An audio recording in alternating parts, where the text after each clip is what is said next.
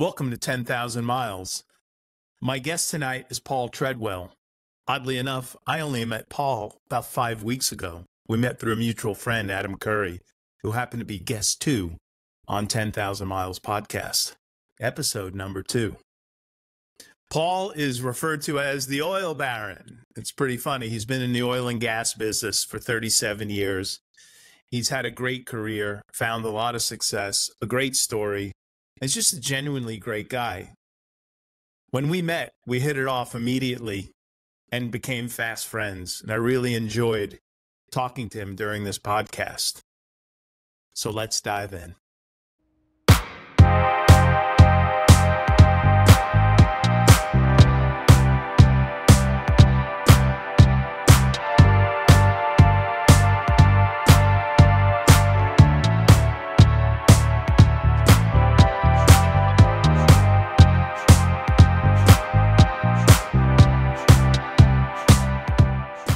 Hey folks, thanks for tuning into the show.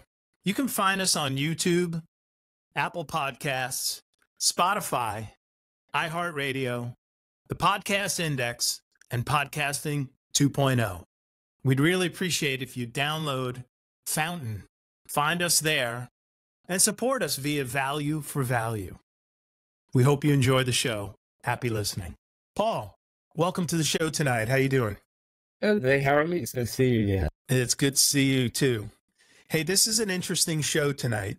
You know, most of the guests I've had on, I think the person I've known the least is somebody I've known for about 8 years. Yeah. The person I've known the longest, I've known for 35 or 40 years. And one of our mutual friends, Adam Curry, was show number 2. I've known Adam for 35 years. So for the audience, Paul and I met just over a month ago, which is pretty hilarious, but we got caught up really quick. And so our mutual friend Adam renewed his vows, invited us down, and he had a little reception the night before their renewed vows, and we got introduced, and we started chatting and hit it off. And then my wife says to you and Ashley, hey, I don't know what you're doing, but if you want to come by the house, we got an Airbnb and have a drink tonight. And we were up till 2 a.m. That was a good night. Yeah. And it was full of conversation. It was long. It was so great. Yeah, we thoroughly enjoyed it. Had a great time, and Tom has a date. It's 2 in the morning. Yeah, we got game time tomorrow. Yeah. It was great. So why don't you start off by telling the audience, introduce yourself, tell us who you are, what you're doing now. Yeah, Paul Treadwell. Started on the oil and gas industry probably 37 years ago, and it's college. I was in college for a short period of time, and got a position in the oil and gas industry, and then just progressed from there, and eventually met my partner, my current partner in business. Brian Sheffield, and met him in 2006 while I was working for his dad. I was with his dad for about 17 years, Scott Sheffield, Pioneer Natural Resources. And then Brian was fresh out of NCU. He was with us here in Dallas. He went to Australia, Spain, selling bonds and securities. Really strong in retail exchange for a while. Decided that he wanted to get into the oil and gas business like his dad and grandfather. His grandfather was Joe Parsley, predecessor company to Pioneer Natural Resources was Parker Parsley. That would work for them in 1992. And then about 2007, he approached me and said, "Hey, I want to start my oil and gas company." I said, "What's good?" So that's a big challenge. And he said, "Yeah, I would like for you to come join me and help me do it." Nice. And I had a great career going at Pioneer. Really didn't see any reason why I needed to leave, but why don't I talk about it? And kind of what he was forming was an entity that he was going to give equity, true equity, not waterfall equity, to certain employees. And so he said, this is how that works. He said, I'd love to give you a piece of the company. And he said, yeah, we'll grow it into like a $50 million business, and you get your piece and I'll get the majority of it because obviously it's his company. He said, I'd like to see it grow enough where I could get maybe 50 million out of it for myself. And he said, and you see where that goes. I said, you know what? That sounds crazy, but I like the idea. Let's go do it. He said, really? I said, yeah, let's do it. And so we did. Grew the company relatively quickly, actually. Just at a very moment in time, LeBron was in office, and he was no surprise, but in our industry, when there was a Democrat in the office, oil and gas, energy stocks, and just all gas, the business itself in general does pretty good because let's say regulatory things in place, and it hit its drilling, and it hit its production. So for us, creates a supply problem, which drives up price, right? And that's what any commodity is, supply and demand. Yep. So I think you probably remember oil hit 140 plus. Mm-hmm. We timed that just right. Sure do. And then technology came along where you can drill, instead of drilling vertically, you can drill horizontally. And so that just, into the producing zones, that just made the oil and gas industry even more prolific. So we found that just right. And his dad told him, we were growing so fast. The last 2 years we were in business, Dick, and this is calculated, and then we were on 275+% CAGR per year the last 2 years. Wow. Holy cow. Yeah, so the growth is dramatic. That's insane. It was insane. It was heavy workload. Paul, just to let the audience know how remarkable that is, I was in an all-day meeting on Tuesday. I can't name the name of the company. We were talking about companies. And in my industry, if you've got a 20% CAGR demonstrated, you're a unicorn. Yeah. Okay? You're considered a unicorn at 20%. You're considered like an anomaly. You guys are an anomaly, right? That they were looking at. And so 275 is off the chain. It was really crazy. I mean, just in terms of what we were doing. But here's the problem. We did local investors, known in the Columbia Basin, in the Texas area. And then they couldn't keep up with our growth. It's just friends and family and local people. So then you start doing mezzanine deals, and you start doing bank debt.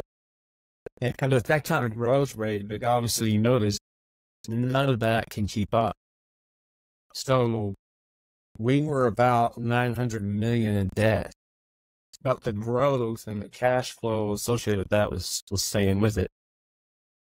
The problem is our budget for 2014 was really going to be more than what a bank could get in terms of loans. So if I'd given up equity.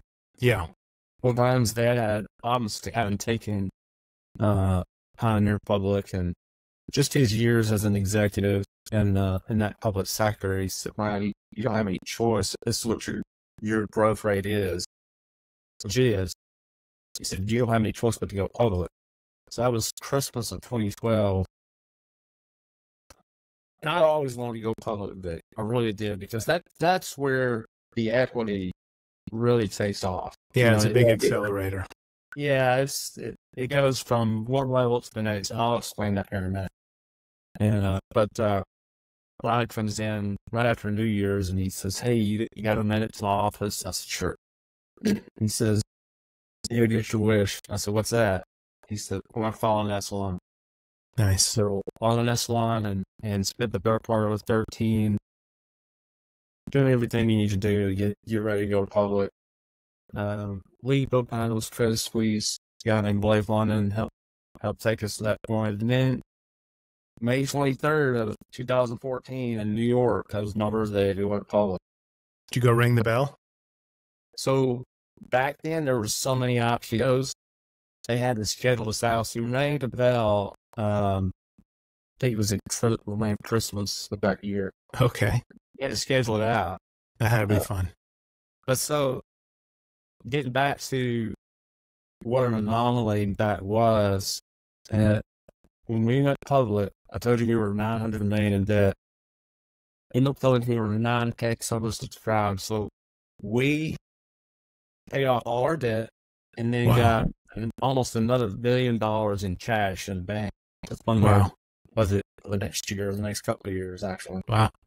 And so, Incredible. Yeah, it was pretty incredible. Second largest energy IPO ever next to Antero Resources. So, literally, that Betty Bond became a billionaire. And wow. And us billionaires at this time. And something like that. So, seems he got his 50 million. Yeah. Then and then some is right. So one where he wanted to cry from being excited about all the hard work you put into it, and for just being happy, something like that, doesn't come along very often, but gosh, the team we had in place was great. We were all top 8 personalities. There were 4 of us that worked really hard, and we butted heads, and I think, you and I talked about this. I think if you have a team of high-paid personalities where you're all headstrong and you want to make things happen, then there's something to be said to that type of environment that's really driving you. You want to compete against that person, and you want to do good, but at the same time, you got your own spin lane, you stay in. We had 4 specific people who stayed on task to make something happen, and you look back on it, that was coming up on 10 years ago this year, and I think, man, I was so young back then. I'm 57 now. I was 47 then. So when we started, I was 42. Brian was 32. So and I get sure to be saying wow, but we when you get our age, you think, yeah, how did I do that back then? It's just very little business sense, so to speak, at such a young age. But the thing is, when you're young, you take risks because you don't know. You don't know. You're not inhibited by what can't be done. You're only charging the hill. That's your only mode. And so fast forward, we sold the company in 2021 to Brian's dad, of all things, for $7.5 billion. And I retired for a few months, and then Brian actually left the company in 2017. He still had a board seat, but he left and retired. And all the sector's tougher than what people were. You either absolutely love it or absolutely hate it, I think. I'm in the latter camp, by the way. Yeah. I've worked for publicly traded companies, privately owned, private equity backed, and there's a devil in every room. You just got to pick the one that you want to dance with, Exactly. I mean, and as we said, I followed the Donald's last NDR Von Deal Roadshow in New York, and we were there for a couple of days, and we walked out of the last roadshow speech, and it was kind of a business dinner, and as we walked out, we were all on the streets there in New York, and he has last one ball. He's telling him never have to do that again.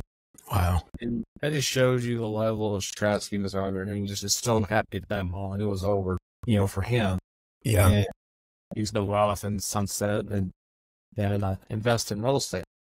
Well, we sold the company, and in December of 20, coming out of COVID, he calls me, he goes, hey, Blake Plumman that I mentioned earlier, took his photo of Coast Suisse. He said, it's got this new model for starting a company, an oil and gas company that's a little different, and this is what it is. And he did good registers with Credit Suisse, and he saw this this disconnect with certain oil and gas properties where they are very profitable, where the returns were 25-30% still on small companies that nobody wanted, but still great, great returns. Yeah. So he goes, I'm not making that in real estate. You just can't get those kind of returns in the market. You can't get those kind of returns in real estate unless you invest in video. But Yeah, exactly. he explained it to me, and I said, "Oh, he said, yeah, it's a GTNA comes to that organization. It's going to become very solid. He likes a good culture and good team environment. If our organization does that, he said, this is where you can make a lot of money. So would you come back to work with me? I said, I've only been retired for 2 months.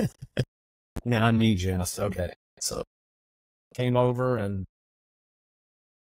this year will be 3 years they can wear license pay now in 3 years what Parsley Energy was in 6 when we took it public. Holy cow. But, it's a different department. And you say, well, how did you grow that fast in that short period of time versus Parsley? And a lot of it is experience. And you got the moves down. Yeah, exactly. Got the connections, the people that we invest in the community that we know, that Brian knows, and certainly Blake knows, and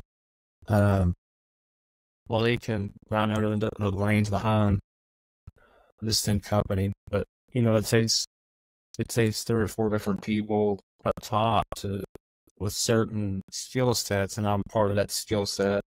What specifically is your skill set? What is it that you do? I'm production operations, but I'm also production engineering. Okay.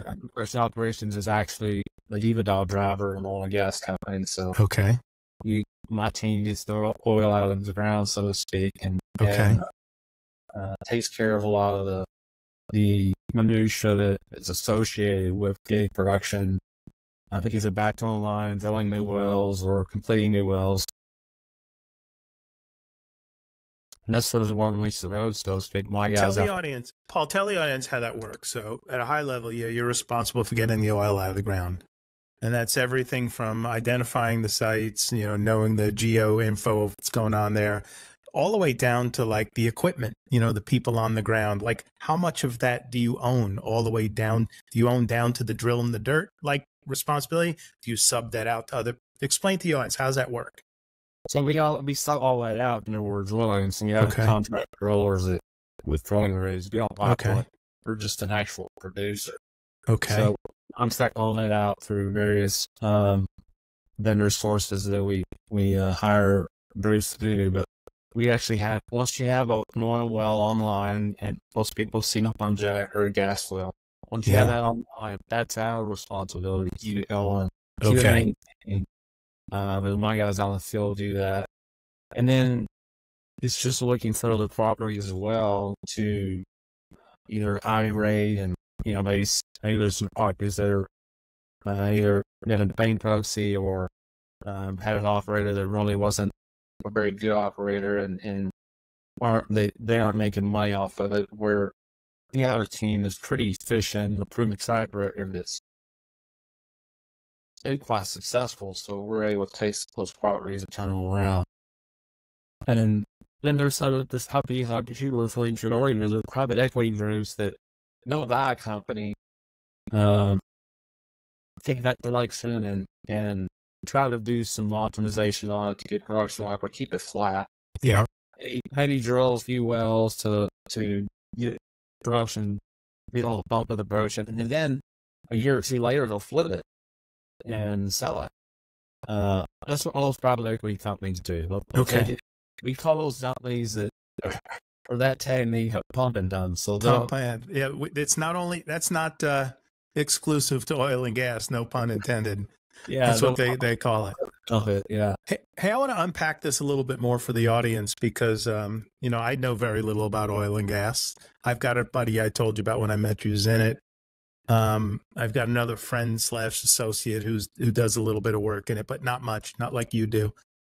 Tell what happens, like, somebody owns land and you go and you determine that that land has probably got an opportunity, you want to drill on it, and then you go lease that land. Let's say that person has those mineral rights, so you've cleared that hurdle. How does the landowner participate? How do they get paid? Do they get paid on production? Do they get an override? Like, how does that work? Okay, so unfortunately or fortunately, so there are some landowners on mills. So I have a ranch and I own 51% of the mills on it. Very rare. Okay. So what happened over the course of the years, Vic, is just in general because of where we are in time. Back in the old Western days, Yeah. you could on settled land. And what's unique about the United States is you own the mills. So from the surface, which is you own that, all the way down the center of the earth, you own it. Whereas in foreign countries, the country owns it. Okay. So that's created a unique situation where people become independently wealthy. Yeah. There's family money. But as you know, over time, people die. They will let out. And that pyramid of family members grows over time. And so what some family members have done is they've taken their mills and sold them over time. So you just have a big pyramid of kilometers that's diluted, so to speak, unless the family has kept those mills in their family forever. So the first landowner owned the minerals, and then over time, as the property had passed hands, the property was sold, but the minerals got diluted. That's correct. And so you compare on some landowners that still own minerals. Maybe not. There's very few of them that own 100%, but they're active. Yeah. But, there's ways to monetize those minerals, and there's groups that all they do is go around and buy mineral royalty interest. Let's call it royalty interest.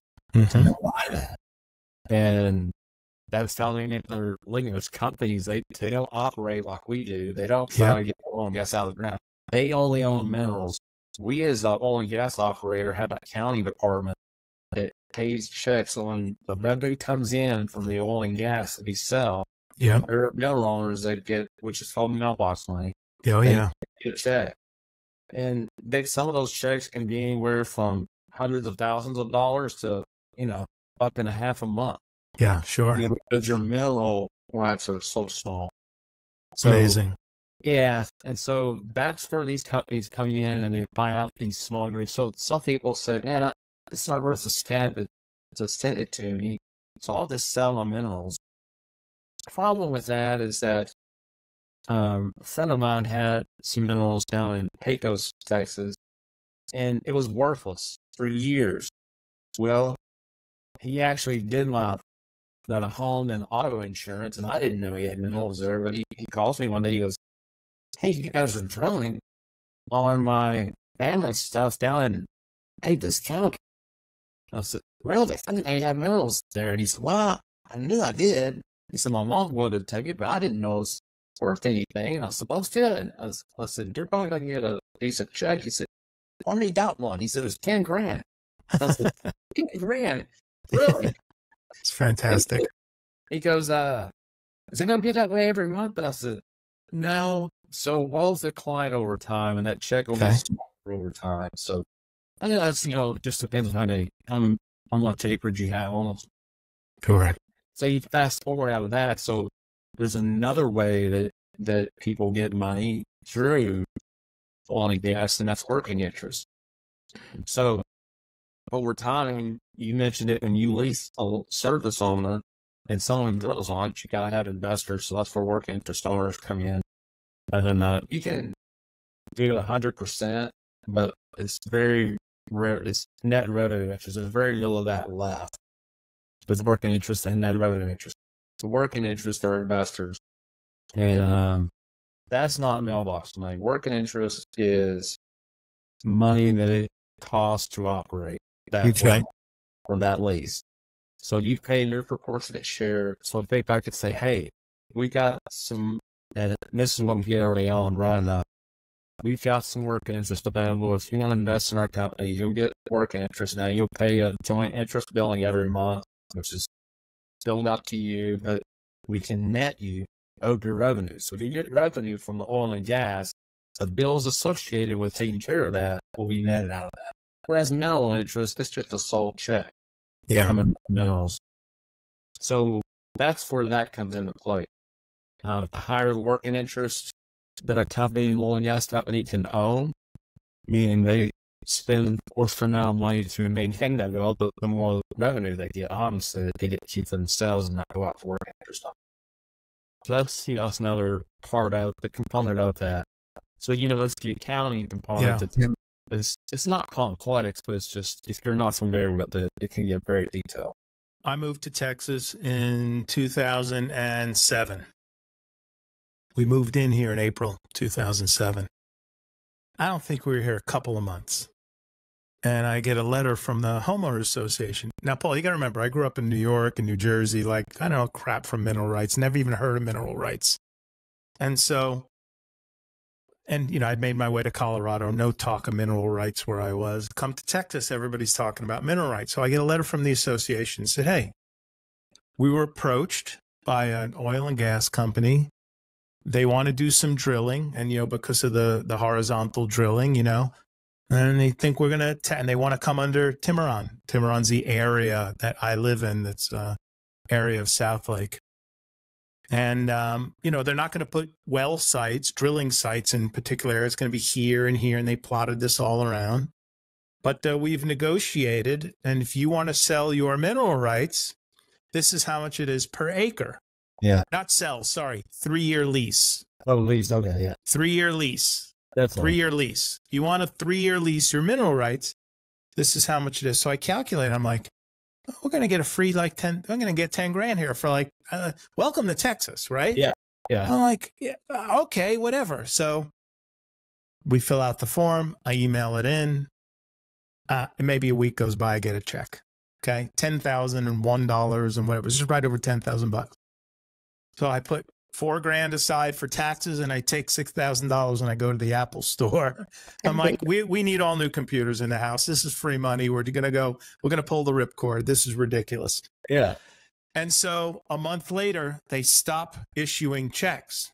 There was a brawl between the town and this company that came in, and they said they were going to drill in certain spots in a certain fashion.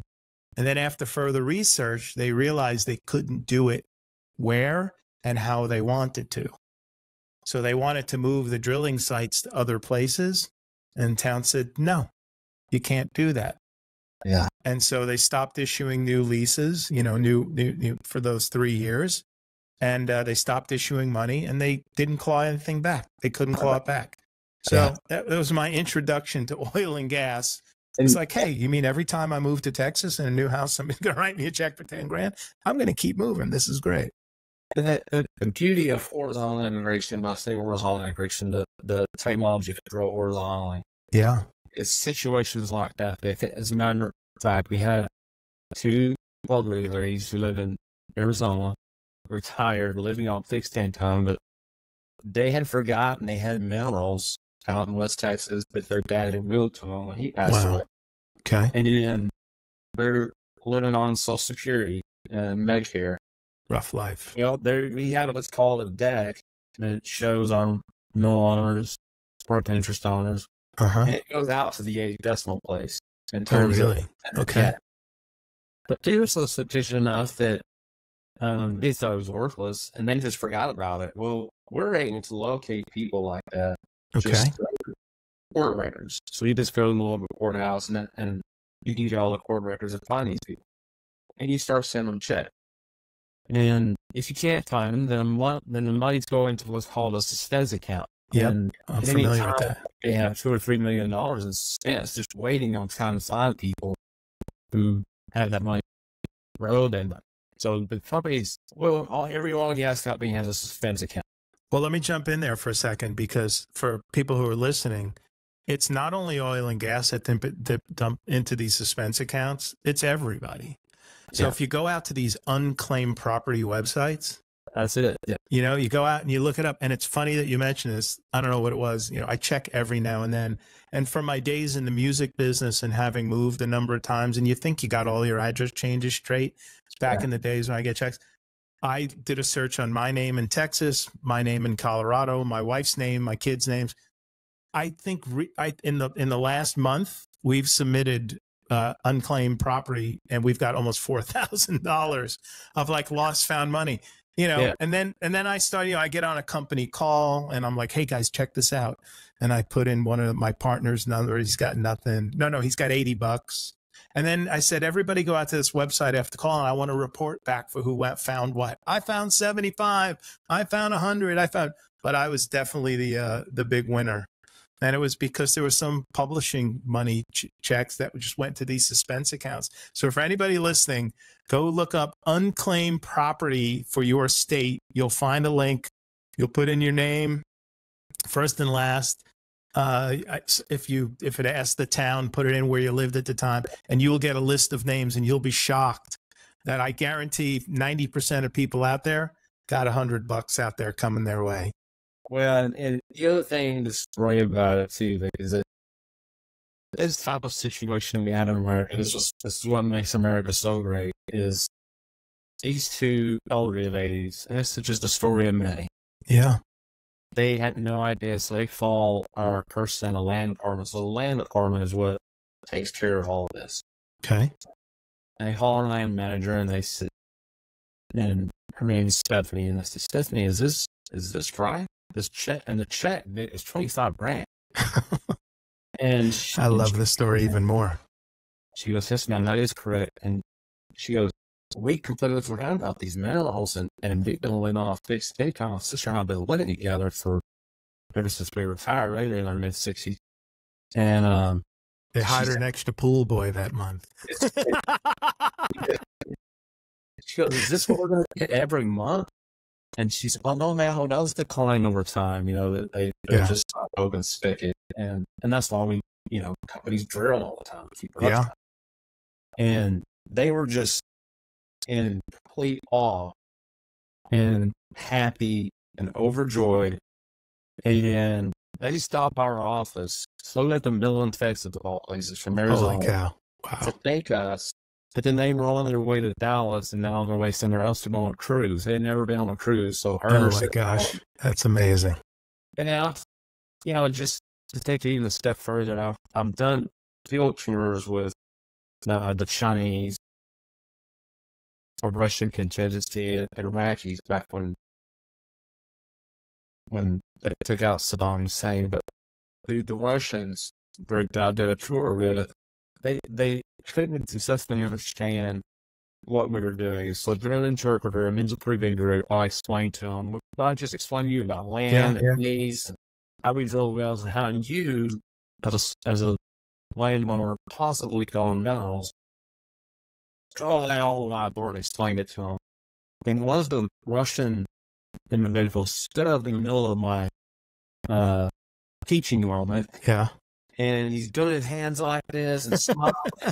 Looking at he's going, comrades. And then I don't know what he says after that. Yeah.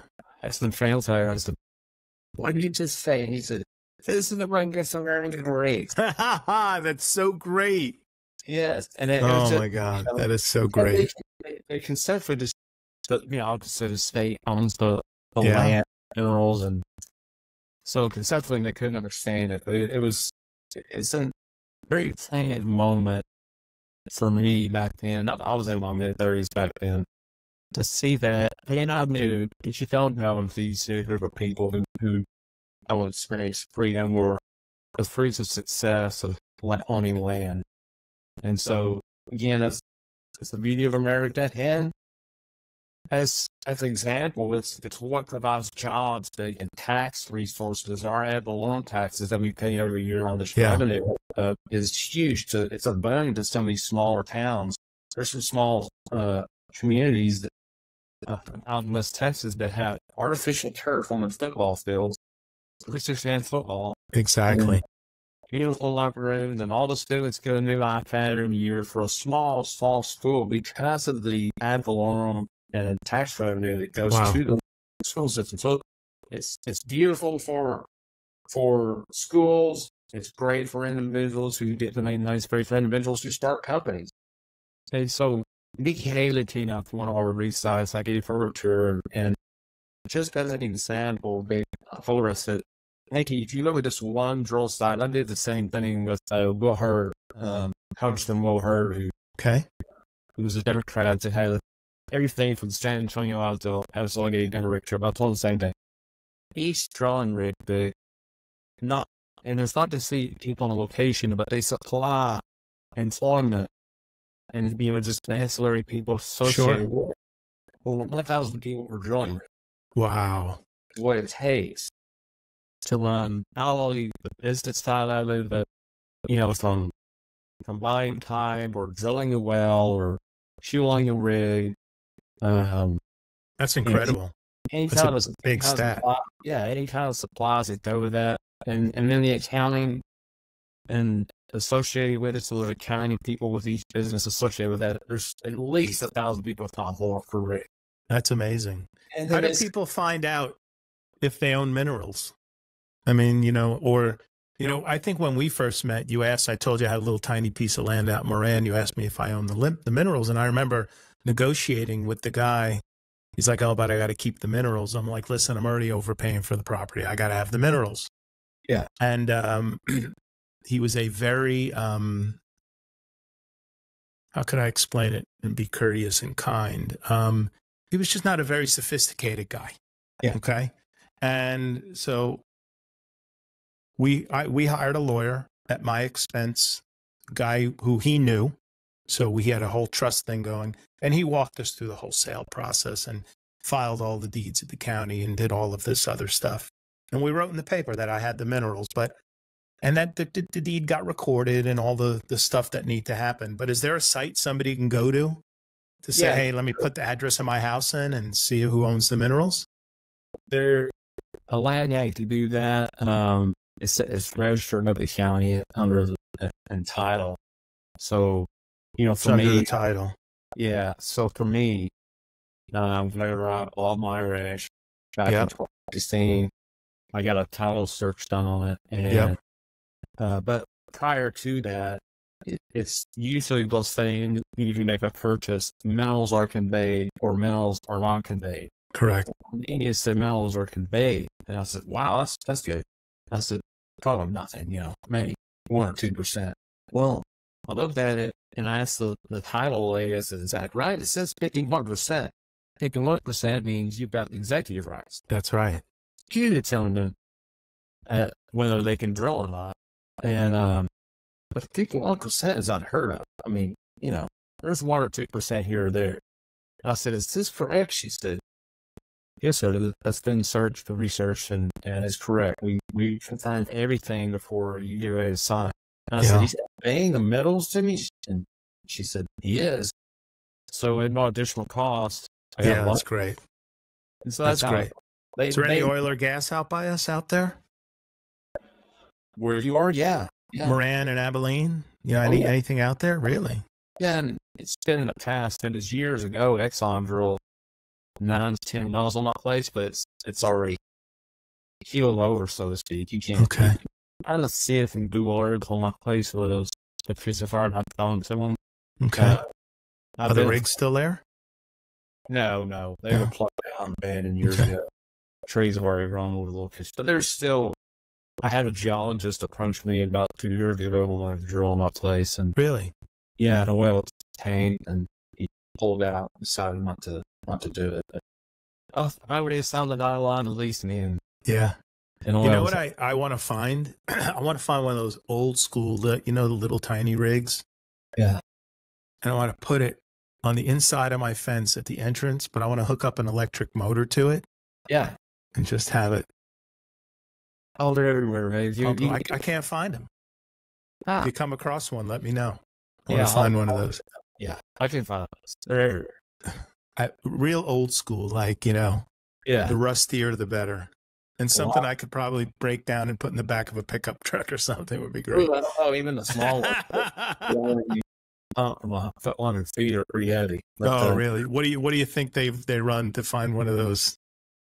Oh, I don't know. They're pretty much, it's just junk metal price. Okay. But you can, they're easy to rebuild. So that exactly. You'll take it apart. Yeah. So, That would be great. Yeah, you know what? You've invigorated my sense of American patriotism here tonight, Paul. Well, it's true. There are so many great things about this country, but just people take them for granted. You got the yeah, guys from Russia telling you, "Wow, this was what makes America great." Yeah, because you own to the center of the earth underneath your soil, right? And so, yeah, the minerals, you're right, in many other countries are, and it's what's making many other countries wealthy and keeping everybody around them poor right. is that kind of thing. Well, and the other thing too is I still experience it here in Austin. Obviously Austin's a little more livable per se than Yeah. other areas of Texas, but when I was with Varsity Energy, I had a lady at a store. She said, "Can I know your email address or where it was?" I said, "Sure." I said, "It's kind of long." And Paul Treadwell at the time, Paul Treadwell at varsityenergy.com. A lot, rather than try to stall it out, I handed her my business card. She was caught that. And she goes, "Varsity, and if you go, how the energy is that?" And I said, "Okay, here we go." Yeah. Okay.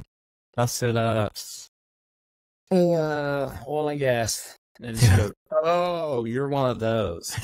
Great. I said, "What does that mean?" She said, You're one of those companies that poison their water." I said, "Okay." Okay. So I explained to her how you drill it out, how you case it, and there's 3 strings of pipe, and there's cement between each string, and how it seals off. You have to get a water board lever, which is the permit from the TCEQ of Texas, and you have to protect the water zones that we drill through. Okay. And there's 3 strings of pipe with cement. It's heavy wall pipe. Like in some cases, it's anywhere from 13 to 11 pounds per foot. Oh wow. Yeah. And so what diameter do you start with? 13 and 5/8, and then comes down to what? 7-inch, and then 5.5. Okay, so you got the 13 5/8, the 7-inch, and in between the 7 and 13, you got poured concrete. Yeah, you have to pump cement in between each one. Wow. So you sheet the cement outside the 13 and 5/8. Yeah. Through your water bearing zone. And then you got 7-inch, which is heavy pipe, and cement between the 13 and 5/8 and 7-inch. And then you run their 5.5 as your production string, and you got cement. So you got cement, pipe, cement, pipe, cement, pipe. Wow. And I explained that to her, and I actually drew it with a ball pen. I drew her a diagram on the back of a piece of paper, and she goes, "Our water shouldn't be poisoned at all with that." Yeah, exactly. No one's ever explained it to me like that. She said, "That's great." And I said, "Well, how do you not ever researched it yourself?" She goes, "No, because I wouldn't have understood it the way he explained it." She said, "There's no way that our water should get poisoned. It shouldn't." Headline news. Headline news. Yeah, whatever wants to be told. You'll believe anything we tell you. Well, and not to her. I mean, I'm guilty of the same thing. We all are. I saw who was it? Sports commentator's name is escaping me. He's sort of coming back toward the middle of the road. I like middle of the road people anyway, but he basically says they asked him, what do you think of this? And he said, rather than tell you what I think of this, I'm going to tell you that if you give me a set of facts that I can verify is accurate and true, I will then offer you my opinion on what I think of those facts. The problem we have is that I can't get a set of information that I can verify as facts. He said, because we're flooded with political jockeying, opinion, disinformation, whatever we want to call it, all to work to the benefit of some angle somebody's trying to accomplish. Well and said. Often if you follow the money, you know exactly where it's coming from. So there you go. That's it. Is what it is. So we got a good lesson on mineral rights, which is really, really cool and great. My friend Walter was a landman. Walter Beams. He has since passed. He got ill last year and just went suddenly. Young guy in his mid to upper 50s. And I met him through, we have a hunting lease on his property. And so that's how I met Walter and became friends. But he was a landman, just went around doing his thing and lived out in Albany. So, Yeah. had moved from Dallas, had a family property out there. I think there were 4 or 6 of them that each had 620 acres apiece. Oh, wow. And, and then his sister sold off. He kept his uncle had a piece. It was in his family trust. Right. But if you pass, it stays in the trust. So even though he was married, the property goes back to the trust and goes elsewhere in the family tree. But his property is cool in that it's got an old gravesite on it. And somebody, I don't know if it was him or it's called the Hickman Ranch. And the gate still says Hickman. Clearly, it's not been owned by Hickman in a million years. And there are a couple cool things about his piece is that he's got this graveyard on it. It's got, I'm going to say 10 tombstones on it, tops. It's got a tree in the middle of it, and then they put a little chain link fence around the area just to gate it off to preserve it. And the last time I was there, we were out checking on the hogs, as they say. And I was there with my son and one of his friends, and I said, we're coming back, and we're bringing gear next time we come here. And when we come, the gear is going to be different than what you think. It's going to be chainsaws and weed whackers and buckets and water and brushes, and we are cleaning this up. Oh, wow. Yeah. We are cleaning this up. And I said, there's history here. I said, and we gotta do it justice. These are, 1840s, 1850s, 1860s, that kind of thing. All young people, who was 21, who was 18. I think the oldest person in that gravesite made it to 30. TV was running rampant back then, and really, seeing some old cemeteries where it wiped out a whole family, and wow, it actually said on the tombstones of each family member. Said what they died of? It did. And I'll have to get a closer look. there's a lot of cemeteries where you can see that. And then the other cool thing about this property is there's an old outpost. So evidently a trail went through this property, and there's a stone building. The roof has since caved in, and it might be 15 by 20, but all the original stone perimeter is up. And evidently, as people were migrating west, this was like a trading post. So it was a stop along the way. Like that before here in Texas, and more often than not, there's a water source nearby. So a lot of times there'll be either a stream. There's a creek about 75 yards from that trading post. Yeah. I actually found a pretty solid lot place too, but it was really. The second I found it, there was a stump hole, a rectangle with rocks, and on that stump hole was a broken coffee cup. Huh. Dad, what is this? I think it's a gravesite. Yeah, it just has that look, and not marked, no name, no tombstone. Yeah. So Ashley and I went out there and hiked one day, and took a cross out there that she had pretty good size on. Yeah. Trying to forget one that should have had some this house. That's cool. But yes, there's no telling how many of those are out there. Yeah. This one, you see this one from Google Earth, actually. It's pretty neat. Wow. And it's funny. You how there are various marks on, Google Earth or maps, whatever. It says Greer Cemetery. So it's actually somebody dotted it and recorded it over time. And the name on the majority of the tombstones in that place is Greer. Cool thing about it's cool. I mean, you kind of, this talk makes me want to look up a little bit, see if I can find a history of the people that lived out there. Yeah. But Texas got a lot of cool history, a lot of great stuff going on. So you said, I'm going to take us back a little bit. You said you went to some college. Did you go? Did you graduate? Did you jump in oil and gas? Like, what happened back then? So I got an associate's degree. Actually was going to finish up. I got a full ride, actually, for being on the dean's list every semester. To finish up at was Texas State, because now it's Texas A&M up in Canyon, Texas. And I sat out at so actually my last semester in college. I went to work in the oil and gas industry at night. for a company and working evenings because I was paying my all the way through college, paid for long books.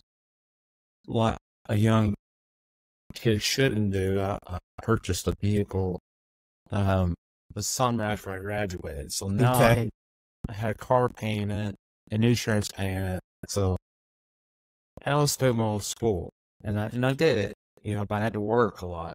But that semester I was working and I saw more money coming into my pocket than I'd ever seen before. What I thought was a lot of money. Sure. And I thought, you know what? I'm gonna work this summer. I think I'm gonna sit out because the scholarship didn't expire for I think it was back then it was like 12 months. I had to decide. Well, that turned into 37 years later. So I just have an associate's degree, but I worked hard, get a lot of experience in a short amount of time. Brian heard about me at Pioneer. I went on to work for them. I went to work for them in 1992. Was there, and he was saying the course of time, I developed a reputation, lacked the better time knowledge of what I did, and had a certain skill set that he needed and wanted. And then a lot of it too is just a cultural thing too. We both had the same mindset of what we wanted. We were talking about certain parts of energy and having a good culture and having people who were assigned to come to work every day.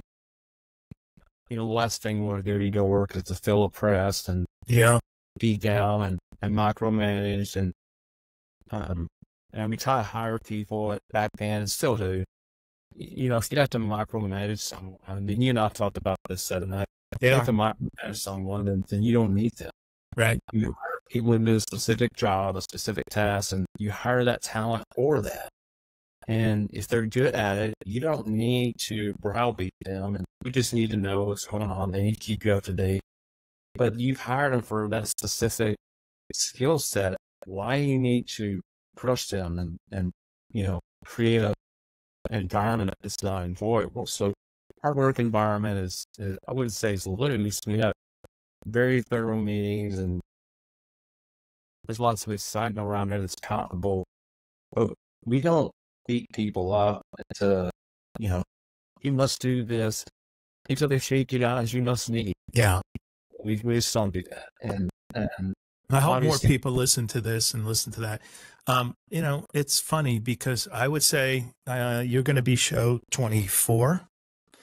I've had some pretty successful people on the show. I've been very fortunate to have, attracted people who want to help me build a channel, and been gracious with their time with me.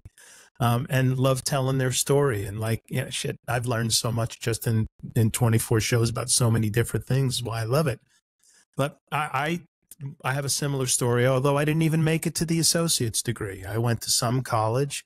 I had an opportunity in the music business. I told you a little bit about it. I popped out. And then when it popped me out, I was like, okay, I got some choices. I can go back to college. I can lever the skills I have in some other place in some other way. And if I go back to college, what am I going to do? Well, I'm going to be a chiropractor. That's what I'm going to do. Yeah, because I loved it. I loved the manipulation of the body, and I thought I would be really great at it. But I got into technology because it seemed like an easier leap for me, in that everything I was doing in the recording studio was coming, technologically driven. And I was building recording studios, and I learned a lot from my brother and signal flow and wiring. He used to bring me along on jobs. He's an engineer in the radio business, so he would build and modify radio stations, and aside from working at the big market radio stations. And so I leveraged that into technology and all of the things that you just went through about treating people right. I learned that stuff from my grandparents and my parents, right. From a good solid upbringing and treating people right. And then you start seeing how people respond. If you're a hammer, everything's a nail. And you can't smash everything with a nail, Exactly. Some people need a bear hug, but I agree with you wholeheartedly about hiring talent. If you got to hire people that you need to micromanage, you gotta move on. On the other hand, though, it becomes rough. And let me just finish this story. I had a guy that worked for me who was a super hard driver. This guy, I don't think the guy worked any less than 16 hours a day, because he would leave the job and he loved it so much. He would like connect up when he got home and he would geek out all night long, and he just loved it, right? He never asked for overtime. He didn't do it because we were behind. He just loved it. And it was a time he was super young, single, right? It was perfect for him. And so when we would hire people, his bar of commitment became his own personal bar for measuring people. And I finally had to say to him, I said, hey, Eddie, listen, this guy here, like, he's meeting expectations. He's not exceeding expectations, and he's not a needs improvement guy, but he is flat out meeting expectations. I said, now, if you go down a list of people in very, very large organizations, 80% of your crew is going to be meets or meets minus. It's probably going to be 75 meets, 5% meets minus, and 20% exceeds. I said, that's just why certain people get promoted and move up and other people don't. I mean, it's there. I said, but we need the meets expectations people. We need them. Because finding 1,000 of these people that are all, in the top category, going to be very hard. And so I'm not sure how big your current organization is. People, like, how do you deal with that? And at what level is meets okay for you?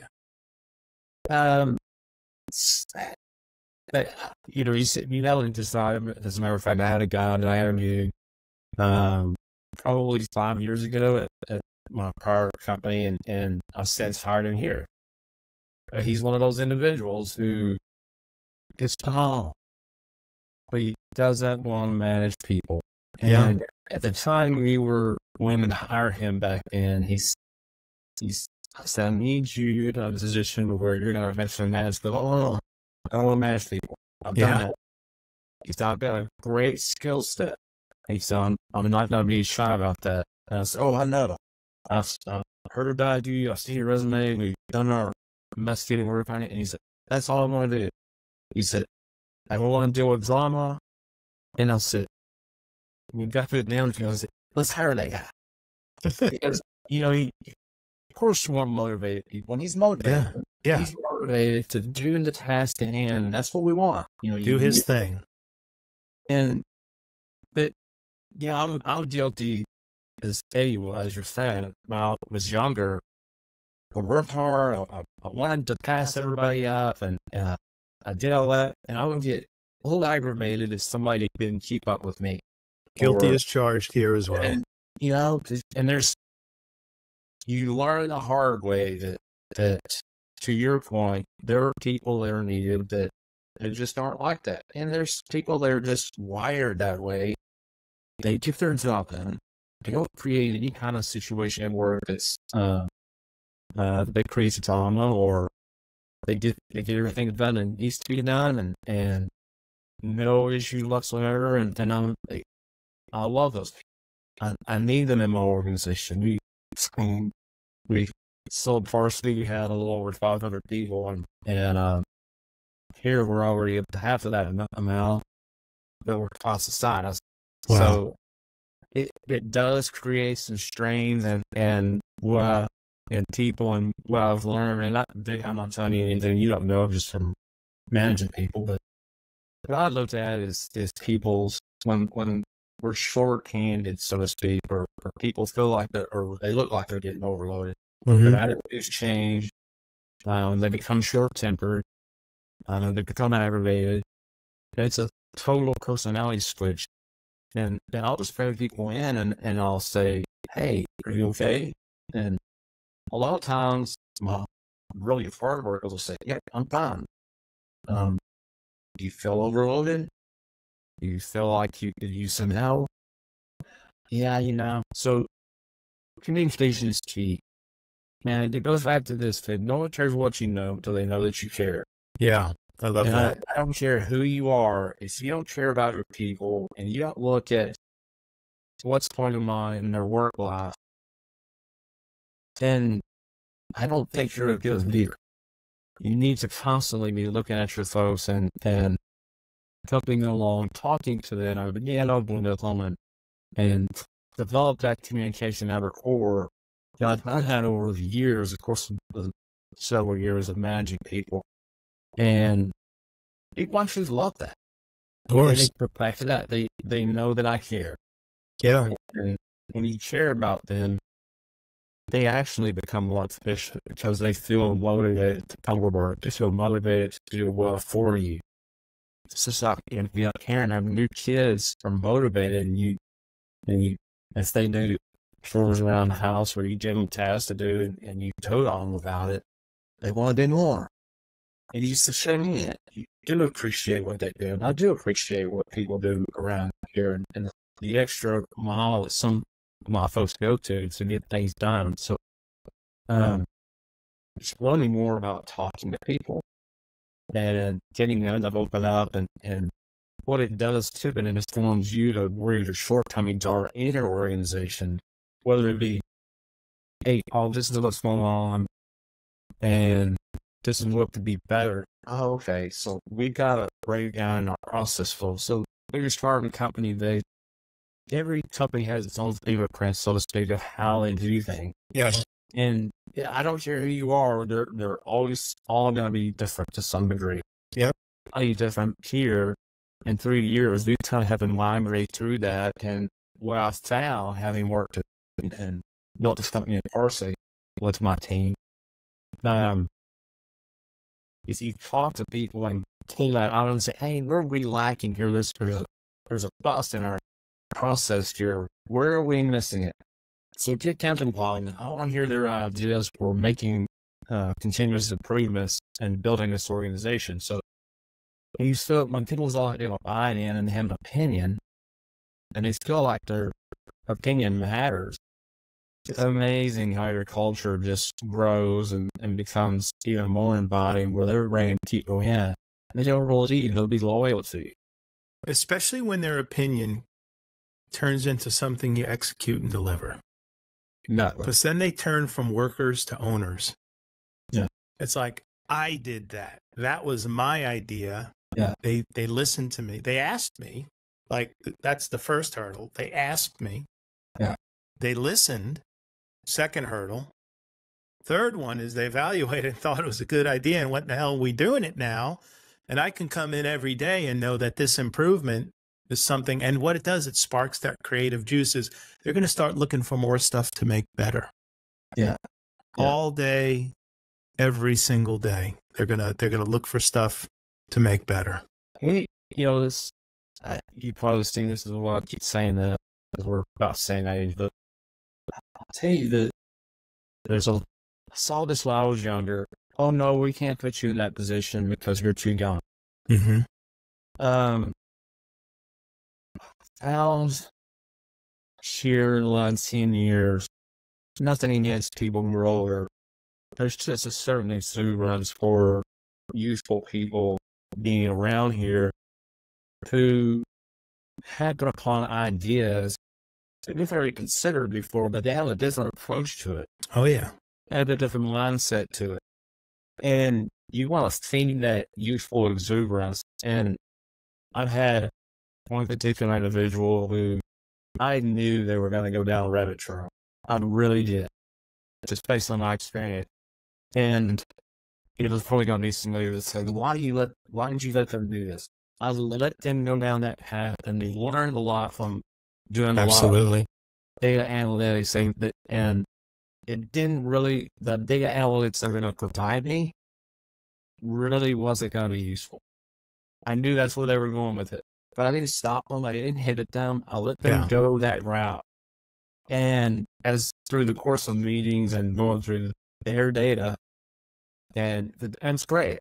It was useless. Just, that's unfortunate.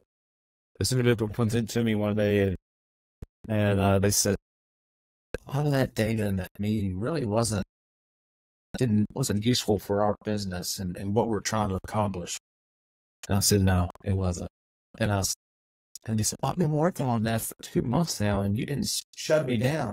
And I said, well, here's the thing. How much did you learn from doing all that? Oh, I learned a lot. What else did you learn? She said, I learned about the business a whole lot better. Yeah. And she said, I want to be better for it. I said, now, had I inhibited you don't do that. You're wasting your time. That's not what our business is about. What would you have thought? He would have crushed me. And I said, exactly. I said, so you learn something from it. You became a better data analytics person because of it. You saw in the meetings what worked and what didn't work. And you brought some ingenuity to actually processes that we're using still. I'm not going to stop your ingenuity and your drive to crush you and say, useless, I'm not going to do that. Did it waste some time? I'm sure did they, but it's kind of like Tom Watson said with IBM. He had, when those computers first came out, he had an employee that created this thing that had never cost a screen if you open to one employee that's happened for a attack and never cost a screen to erase. Well, it was a mini virus is what it was. So people started passing around and thinking every computer, well, it cost IBM over $1 million to get it out. And they asked Tom about it, and he said, Tom, why did you not fire that individual? He said, why would I fire an individual? I just spent $1 million training. So, That's unbelievable. I looked at it, and of course, they didn't cost us any money doing it, but just the knowledge that they gained from it. And not only that, here's the thing that talking about morale and good culture. Yeah. It's something for me about hopefully that they can take forward our leadership and allowing ingenuity to take place. And I really got more joy and satisfaction out of that than I did anything. I was in the music business when I was a young guy. Wrote a lot of songs, did a lot of co-writing. And you learn a lot through the collaborative process because, you could walk in and maybe you're writing with one or two other people, depending on what the day brings. And that process usually starts with, well, what do you got? What do you got? What are you working on? Nobody's got a full song. Like you got a little spark, you got a little idea. What comes at the end of that writing session is something none of you would have created alone, first and foremost, because one idea spawns another. And so what you did for this person is you allowed these connective dots and the brain firing to happen. Even though the result wasn't great the first time, that's okay. Because aside from everything they've learned about the business and the approach and how to get at the data and the analytics and the tools and all of these things, you connected things in their brain. You allowed that to connect, and that build the creative process and the critical thinking process.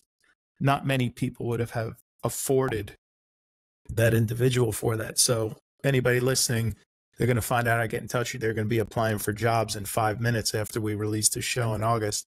But, I have a test that I have built for the people I work with now.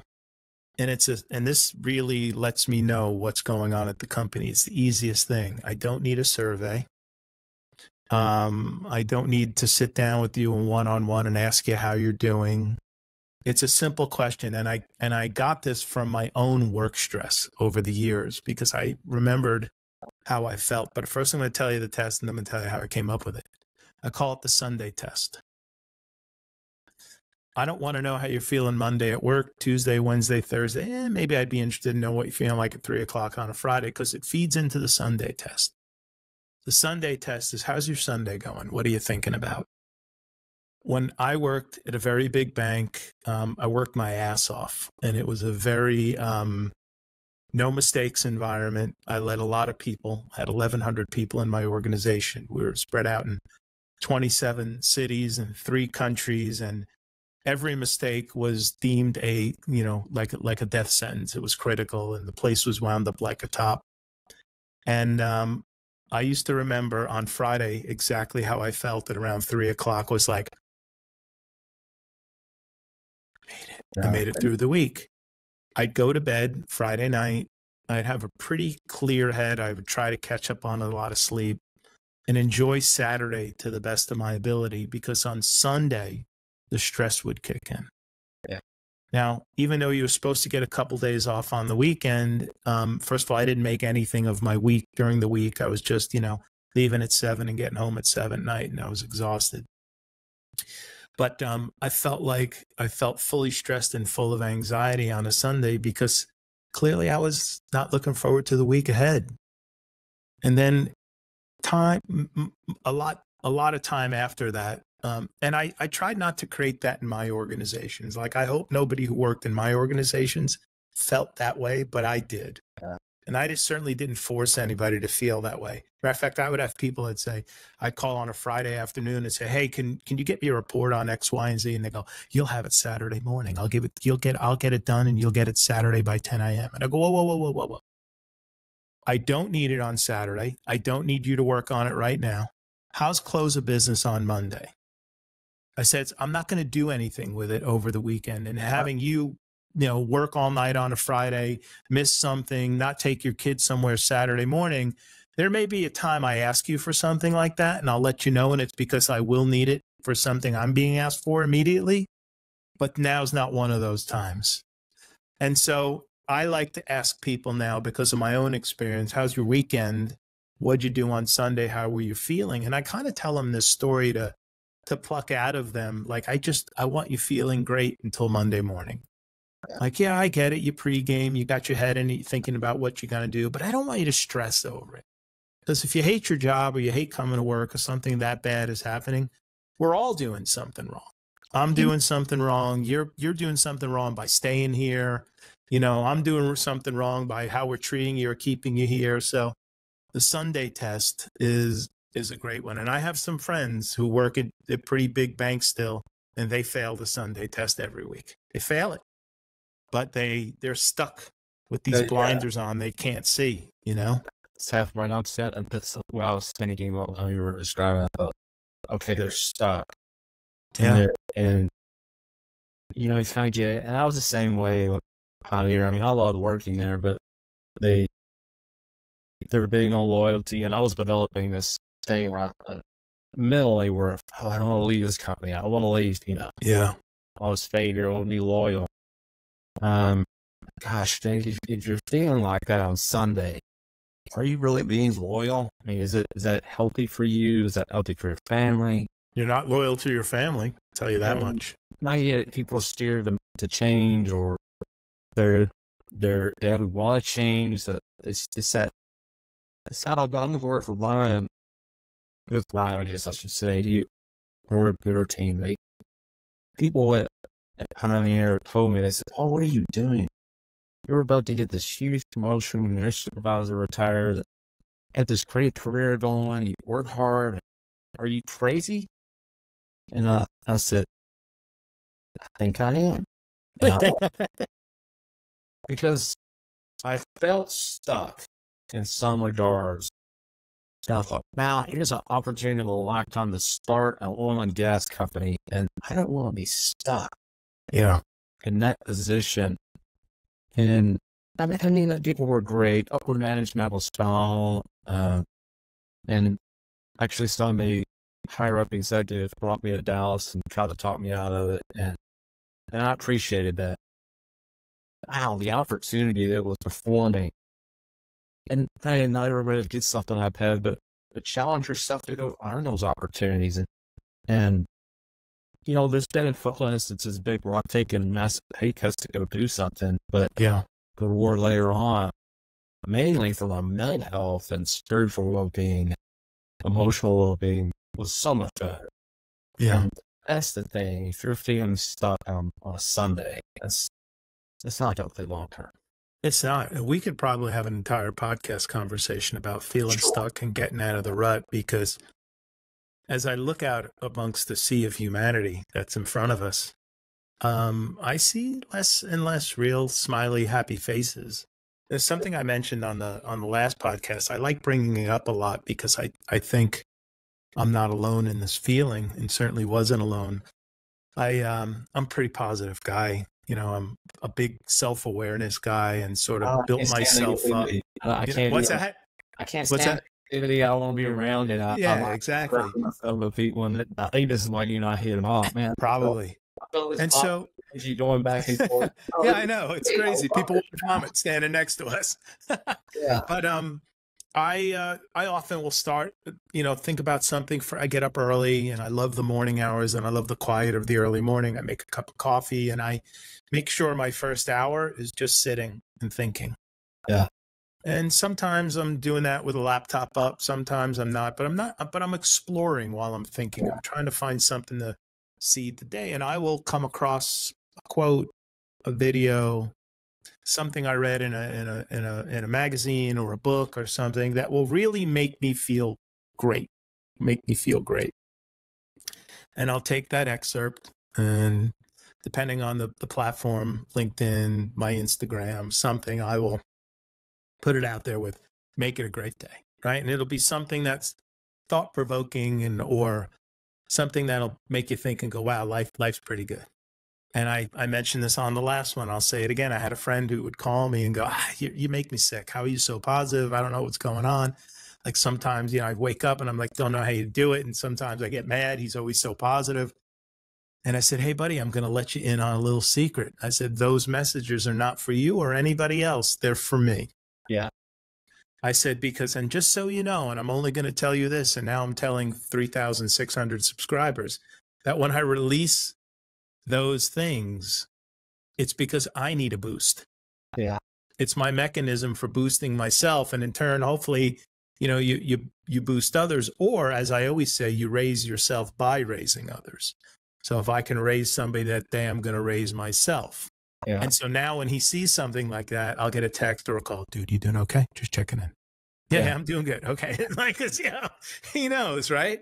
Because, life brings us its stuff, it gets delivered on your doorstep, and it's what you do with it and how you handle it that drives the outcome and how you feel about it. And, I'm not superhuman. Sometimes I will feel crappy about something, but my spring's got a lot of recoil. Joe Walsh been here a while back. I mean, it's about 2 years ago when they did their Eagles documentary, and I'm sure people have seen it. I love that documentary. He said, and they were talking about his colorful life. He's had these big ups and downs, and he said, I heard saying, he said one time, hey, life is full of these ups and downs, and some bad times and good times, and beautiful times and horrific times. But when you look at it, at the end of your life, it's just beautifully crafted and all.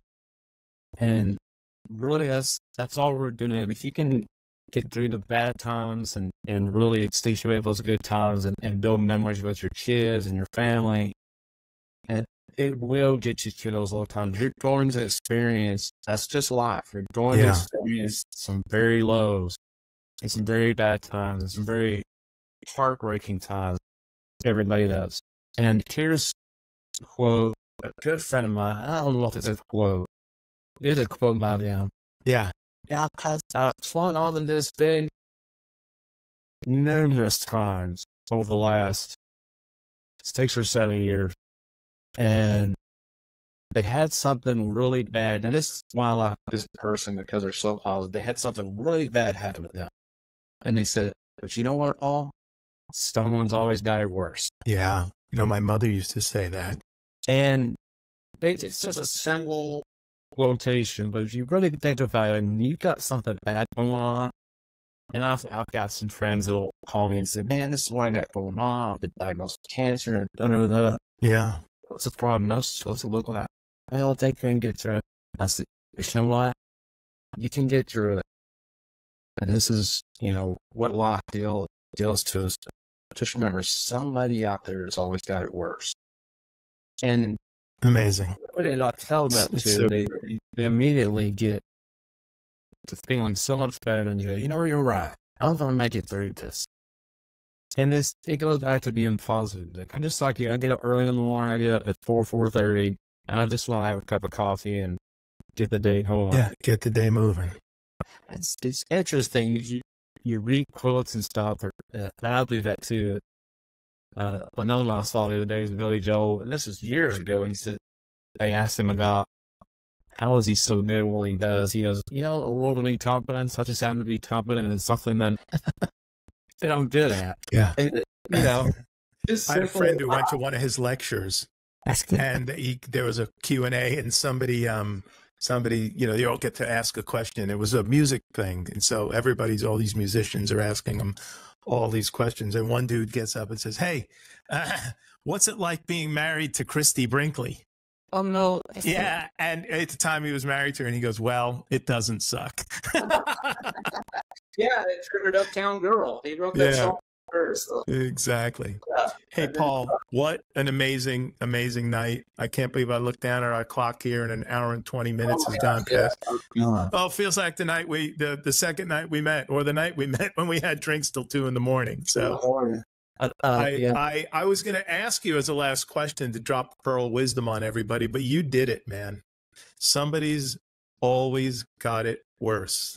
And, that rings home with the advice my mother used to give me when she'd talk about her life. And there's some pretty horrific shit that goes on, but there's even more horrific stuff that goes on. And for the most of us, like, the problems they're manageable with some grit, some determination and heart. And if you can steer clear of, disease and things like that, you're winning. And surround yourself with family and friends. You got it. You got it. Yeah. All right, my brother. Thank you so much. I super enjoyed it. You have an amazing evening. Talk to you soon. Awesome. Talk to you soon. Looking forward to it. Likewise.